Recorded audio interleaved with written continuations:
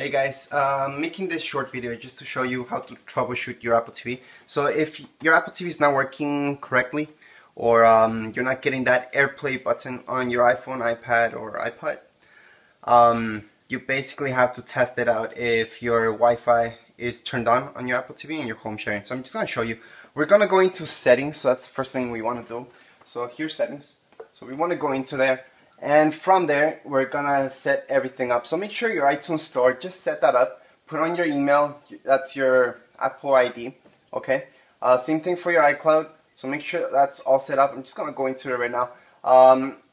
So all this, make sure that it's all set up, okay? And then we're just gonna go back on it, okay?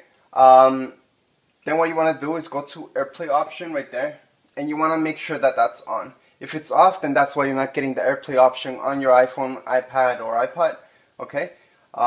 So that may just solve your whole problem. If you still don't see your AirPlay button on your iPad, that looks like this. I'll show you right now. So I'm just gonna swipe up. So with iOS 7, you should see AirPlay right there, okay? If you don't see that, then that means it's still not working.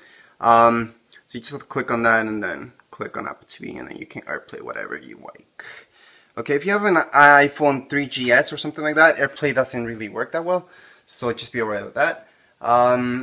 Okay, so once you've done the AirPlay, go to computers, okay? So here's the option for computers. We're gonna click on that and turn on home sharing, okay? So my home sharing is on. Once you're done with your home sharing, you can actually download an app, so you don't need your remote control. You can control your Apple TV with your iPhone, iPod, or iPod. Okay, the remote is actually called Remote. Just look it up on App Store, and it looks like this. So this is on my iPad, and it looks like this. Very simple. You just click on that to go back, and that's about it. I do have a whole separate video showing you guys a bit more on that. However, this is just to troubleshoot your AirPlay if it's not working, or your Apple TV in general. Okay.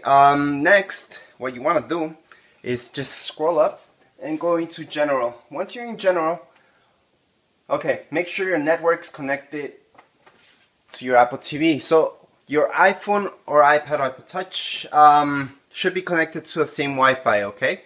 In this case, my Apple TV, I connected it up through Ethernet cable. It's the same thing. You can connect it through your Ethernet cable or your Wi-Fi, but just make sure everything's working. You can do a test network on it, okay? I'm not gonna do it right now since it's working fine. But do it if you're not sure. You can also test out if you're connected to the internet just by clicking on any app actually and playing any video. If it's not, then it's not gonna load anything. Okay, software update. That's also gonna fix some issues. So just go into it, and right now my update automatically is on. You can have that on or off. However, if you have it off, I do suggest turning it on. So that's the second option. Let me just highlight that. Okay, so if you have that on, you should be fine. Even if it's on, click on this, okay, software update, click on it, and it's gonna look for any software updates that your Apple TV might have. I know some people by accident, they just avoid some updates when they're watching it. It's understandable. However, if you forget to do that, some things might go wrong, okay? So it's always good to update your stuff with Apple. Apart from that, just restart it, okay? And if you're really having problems, just reset the whole thing. So just click on that. I'm just gonna go into it so you can see, and just, you know, reset all settings. And it's not just about that. You want to restore the whole thing. If you're having major issues just not working, just restore it.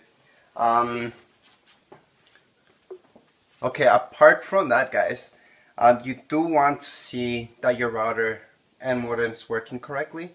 So just go over to your modem and disconnect it, and over to your router and disconnect it as well. Leave that off for 5 minutes. Then connect first your modem. Okay, you have to reconnect that, and then your router. So you want to connect that over. Once your modem, they usually have lights. Once all the lights are on, then connect your router. Check out your internet connection if it's working fine. So just, you know, go to your computer, log into your Wi-Fi, and see if web pages are working. from that, your Apple TV should work and your AirPlay should work as well. Once again, I'll just show you quickly the AirPlay option on an iPad. It's the same thing on an iPhone or iPod. Okay, there it is. And don't forget to download the remote that you can download on your iPad or iPhone. Just go to the App Store, it's called Remote, it's totally free. And check that out if it's working, okay? Now, your home sharing, you should always activate that just to help you out with all the syncing in your house. So you can't just go into computers and see if that's working well. So there's computers.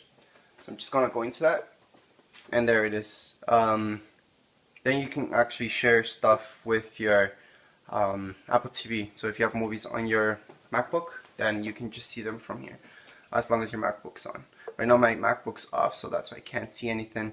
So don't forget, the two major things is AirPlay and computers. So as long as you have these two things on, you're good, and all set up, you're good. iTunes Store and iCloud, also important, but not as important as computers and AirPlay. Okay, so if this didn't solve your problem, right here below in the comment section, I'll try to help you out. And don't forget to subscribe and rate. Thank you.